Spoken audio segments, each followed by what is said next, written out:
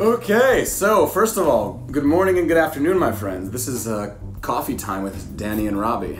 We're gonna ask each other a bunch of questions and see what each other has to say. Yes, we're going to do this. And by the way, I did not sleep last night at all. Robby, did you get any sleep? Yeah, I got good. You got okay, well, whatever. So this is just about me. When you're excited enough to do something, you get up and you do it. Doesn't matter if you slept or not, because you know this is fucking exciting. We're gonna answer questions now. So yeah. Yeah. So, Danny. Yes. What is the worst decision you've ever made? The worst decision I've ever made. That's actually I didn't know we were getting so personal. The worst decision I ever made was my first girlfriend ever. We were dating for 3 years, and at the end I cheated on her. And that was by far the worst decision I've ever made.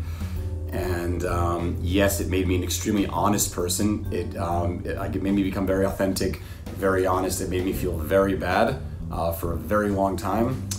And that was by far the worst decision I've ever made. But once again, there were positive consequences. There was a positive result at the end of the day. I believe that both of us grew from it overall, because it's people make mistakes, and you understand that you're not perfect. Life isn't perfect. It's messy.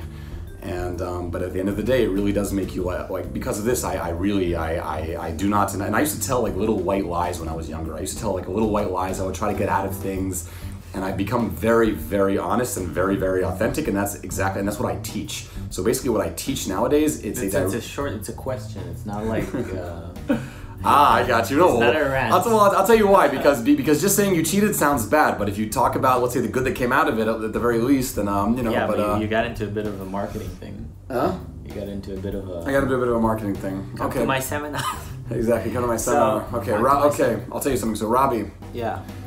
You're a business coach for the more or less, correct? Okay. So, how do you So, how do you coach someone? How do I coach someone? Exactly. How do you coach someone? If someone says, "Robby, I need to make money. How do I do it?" Where do you start? So it always comes back to attention. So the only thing you need to know to make money is how to get attention, and then how to capitalize on it. Mm-hmm. And what's even more important than how to capitalize is just getting attention, because attention itself equals money. Attention. And I've always thought it's about the selling techniques. It's about the way you present your product. It's about specific tools you use. But at the end of the day, what I realized is it's all about attention. Like if you get lots of attention, even if you don't know anything about marketing or selling, people will come up to you and they'll say, "I'll pay you money just for the attention." Yeah. Because somebody else will know what to do with it. So attention is like is one of the most valuable things, and then the other one is knowing what to do with that attention. So somebody who can get a lot of attention, then somebody who knows how to sell with that attention will make sure you make money. Or somebody who knows how to make a lot of money from attention can basically pay money to get that attention and basically grow indefinitely. The best example is ClickFunnels that grew to like $400 million without any backing, just because they have like the best sales process probably in the world. There you go. Danny, how did you get so muscular? How did I get so muscular? Can you show them like what you got, like the guns? The guns. I'll show you guys the guns, but to be honest, the rest of the body costs money. But I can show you guys the guns. I don't even know if this how this even looks on camera or whatever. Yeah, but not as good as in real life, but like you look like you're a ripped motherfucker. Yeah. So I'll tell you guys, it's an overall process. First, it kind of started how when I first moved to Israel, so I didn't speak the language, and I was getting kind of beaten up, and I kind of had to like fight back. Oh, Robby, through this, I don't even know why I'm talking, because Robby should be talking about the guns. No, I'm short, so the muscles look thicker. Yeah, fair enough. Yeah, he's kind of. You guys can't tell because it's the camera, but Robby is like just a bit above. Exactly, it's just above. Exactly. He can't get a handicap parking thing, but yeah, he's So anyway, he's like the worst possible height. Yeah, because you don't get the benefits. Exactly, you get the benefits. Exactly. That's what I'm saying. Like, you don't get exactly. Like at the very least. Yeah, exactly. But he has a lot up here, you know, and in here too. That's also part. I'm trying to like feel your heart with the cat. There we go. Yeah. Okay. So the point is that it started off with that, how I just wanted to get stronger. That's also how I learned how to fight and stuff like that, and I just learned how to get stronger. And then with time, I also wanted to get girls, and I thought that having a good body would help me get girls, and it didn't, because I just didn't have the confidence and I didn't know what to do. But I did work out. I did learn how to work out properly. I did learn how to eat properly. Little by little, it evolved to the point where I was in the gym, but I wasn't enjoying myself. So I said, how can I continue to move but still enjoy myself. And then I started exploring dance and motion, like Ido Portal. I highly recommend you Google right now Ido Portal. IDO Portal. Yeah, there you go. Yeah, exactly. And whether it's like martial arts or dance, like I do like pole dancing, anything that basically defies gravity. If you continuously defy gravity, you will remain young forever. That's really the case, and your muscles will, and your muscles have to adapt on a daily basis to defy gravity. All right, so that's basically it in a nutshell. And of course, when it comes to eating, so you just try to eat as natural as as natural as you can. Things that have a ton of ingredients that you don't even understand, I would stay away from them. And that's basically it for the most part. I like the comment about the gravity thing because I think it's the same, but with all things in life. Exactly. If you're always defying gravity, you have to adapt, but also you got to find something, in my opinion, that also it's fun to do, because working out for me in the gym is just really boring. But then when you find like dance or martial arts, or all sorts of stuff like that, it keeps it or parkour. I love parkour. For me, by the way, I just like lifting weights. So once again, everyone, because some people just love the pump. It's true. Some people just love it, and you really have to find what you love to do, and that's really what it comes down to. So Robby, how can someone do what they love to do and get paid for it? Get a lot of attention. No, really, like it's really that simple. Like, but a lot. But for example, we even discussed earlier about like setting a baseline, for example, of income, and then after the baseline, you can as if think about. Yeah, but that's like more like financial strategy for healthy like finances. But I mean, we're talking right now about just making money from what you love, like all things aside. So what are just like Jordan Buffett says? So you know all what? things aside, like no, money aside. Money aside. Yeah, money aside. How did he become such a good salesman? His voice is really annoying. He actually uploaded a video of him doing like a sales meeting, and it was so bad. Like, so I was like, and he's like, I don't know. But dude, he brings the thunder. He brought the thunder, regardless. But I mean, not in the most ethical way, of course, in a very unethical way. Here's another question: how do you so like? What are some good ways to get? Let's say you're camera shy. What are some good ways to get attention? You just have to do it. Like, the camera's the only way. The camera's the only way. No, I'm not saying it's the only way. Camera shy, like you're basically saying, what do you do if you don't want to get attention? So the best way you can, so if it's about you don't want to be the brand, then you can just hide behind a company. But even that, like all successful companies, they have like a representative. Like, dude, if you get like Apple, you got Steve Jobs. You got Microsoft. Tell them about the quadrant, man. The quadrant. Quadrant is pretty fucking. So maybe later. We'll keep it for later. Is that paid content? It's paid content behind a paywall. Robby actually has an amazing breakdown. Whatever. Yeah. He doesn't want to talk about it. Okay. So yeah, basically.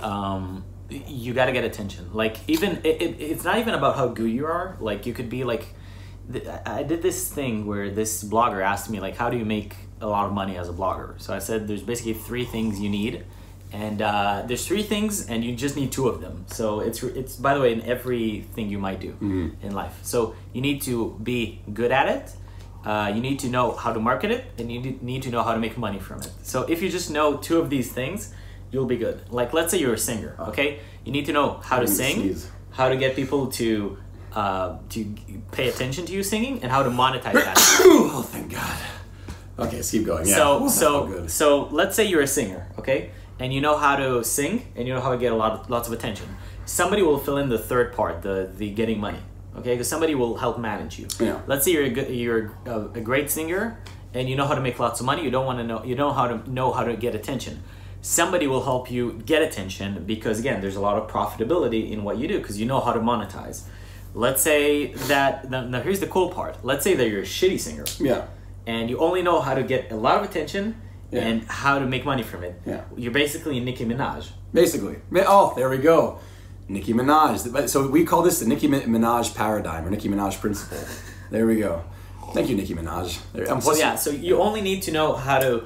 You need to know how to be good at it, how to get attention, and how to sell it. And if you just know 2 of these, you're good. And here's the crazy part: is that online there's tons of like fake influencers. So clearly they know how to get attention and they know how to market it. But even let's take even a step further. Like, you can be a shitty singer. There's like you can. There's a guy online, this obese guy. He uses like voice distortion and stuff like that. No, this obese guy that what he does, he sings the song. Somebody once told me the world is and he just takes every song, like let's say Bring Me to Life by Evanescence or anything you can think of, and he just puts the backing of that song and he just sings that song on top of it. So he just does a bad one. And the dude has like, and he's just shooting from his webcam. It looks like shit, like a bad angle. This obese weird guy, and he's got like 800,000 subscribers. He gets like about 300,000 views per video minimum. Let me tell you, here's the funny part. If you go full on total in something, you'd be surprised. There are people like this is the long tail principle. There's like something for everybody. It is out there. You will find your audience. That is true. Okay, so Danny, what is your most successful project so far? Successful project so far. Wow. I'm really wow. That's like too many or not enough? No. There is actually some very successful projects out there. The one you're most proud of. Oh, the one that's actually a much better one. All right.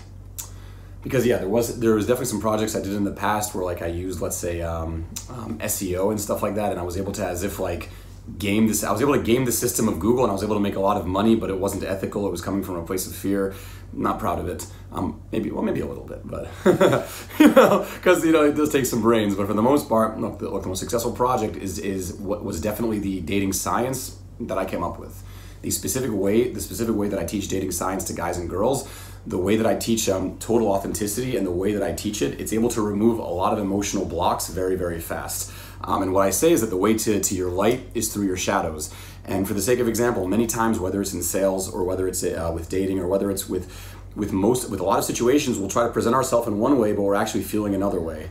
And this dissonance, it basically creates an internal war inside of you, and the person outside, it depends how in tune they are to like overall emotion and energy. Usually they can sense that something's off. And here's the thing, you're always at war with yourself. And what I teach people is it's funny, like, I never thought I'd call myself a pacifist, but I teach like inner peace. I'm able to teach inner peace in a way where we're able to cut to the issue, cut to the meat of the issue very, very fast, and get you being super authentic super quickly. And it just makes the world a much more open and real and accepting place. And I'm very happy, and it's what I fucking do, and I love it. It's very interesting because Danny, like, we have like very opposing ways of advancing in the world. Like for me, it's like I don't care about the resistance. I'll just like push through by force, just massively. And with Danny, what he does, it's like he lubricates it. He makes it really, really nice and smooth. And then it takes much less effort to actually get what he wants to. Well, here's the thing. Also, look, I mean, this is going to sound like really, I guess, weird or Disney-like or woo-wooey, but I'm kind of walking around with like a song in my heart a little bit. Like I always feel this like internal vibration. This kind of like, Chill, like, yeah, that is good. no, sort of, it's not, I mean, not like that, but like an internal like, and here's the funny part. When you're walking around like that, you notice the sun, and you're like, oh, the sun. And you notice like when I was walking over here, there's like plants on Derech Namir, and I actually stopped and Derech Namir means. Okay, so I'm sorry. There's Namir Road. There's like this big road with like lots of cars, but they have like flowers, and I actually just like stopped because I felt like smelling one. Literally, smelling the roses. Dude, and here's the weirdest part. I was so not like this. It's something that just fell into my lap by accident because once again I faced these really difficult like demons, let's say, where you look at your life and you realize there's a lot of inauthenticity and there's a lot of taking things for granted. And when you strip those things away, you can really get to who you actually are, and you can find like love in like all the little things. So let's wrap up. Give me one last question. All right, I will give you one last question. Robbie, if you could give the people right now watching like a massive takeaway, meaning that they're watching this and they can literally take what you say and take action immediately, something huge in their life, what would it be? Just get attention. Just whatever. Robbie's very creative today. It's like whatever it is you want to get in life. If it's the right guy or girl, if it's more money, if it's a better job, just start getting attention. Like anyway, it doesn't matter. Like it literally doesn't. Like just get more people to know your name, and because people have everything you could want, whether it be love, money, friendship, sex, anything you can think of. And if they don't know you, they can't give you anything. And if they're not thinking about you, which is even worse, like somebody knows you but they're not thinking, again, it's the same. It's like you don't exist. So wait, but here's my question, but I'm a spoiler. So let's add a little caveat maybe. Maybe you'll agree with me, like it's getting attention, but in also an ethical and I would say even fun way, correct? Isn't that like that's like the ideal? No.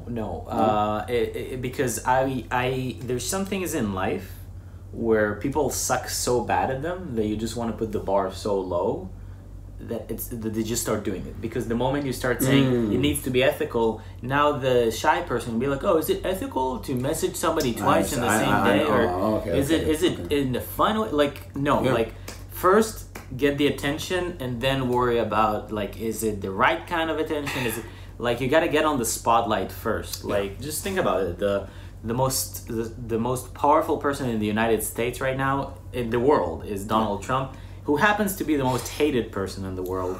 So even if you just get a lot of really bad attention, I have this funny saying that, like, the only negative attention that you can get is if you harass the woman. Like, if you sexually harass them. That's like the only type of attention where there's no audience for it. because let's say, like, you're Jordan Belfort, like, you just ripped people off $400 million worth of people money. Want to Yeah, people are like, oh, how do I, exactly. I'll teach you how to sell. Or let's say so you're a politician, you do something stupid, now you can be an activist, whatever. There's always an audience. The only thing that there's no audience for is sexual predator. Predator, yeah. And even that, like, there might be, like, underground. Well, here's the funny part, is that there actually is, because there actually are people who were accused of stuff like that, and then they teach dating, like. Yeah, but I mean, I agree. Like, you can't monetize the predatorial stuff. Yeah, you wouldn't want to. So you want to stay away from sexual predators. Like a course for. Exactly. So if you're a sexual predator, this does not apply to you at all. This is what we're saying. The only. Yeah, you want to switch your line of work. The only situation where it doesn't apply. Yeah, and now there's like a sexual predator watching this, and they're like, oh. So yeah, that's about it. Yeah, so exactly. All right. This was Dani.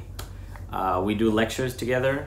And seminars, active seminars. Because here's the thing. Like I am a firm believer that anything that you want to actually stick in your body and make a change, it has to be very active. Your body has to be as alive as possible when it's happening.